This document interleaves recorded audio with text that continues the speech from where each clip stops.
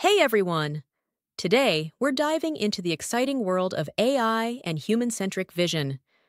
Researchers have introduced a groundbreaking set of models called Sapiens, designed to tackle tasks like 2D pose estimation and body part segmentation. So, what makes these models stand out? First, they were trained on a massive dataset of over 300 million images. As highlighted in Figure 1, the Sapiens models excel at key tasks like depth prediction and normal estimation, even when relying on limited or synthetic labeled data. Second, these models achieved an impressive 22.4-point improvement in depth estimation over previous state-of-the-art models.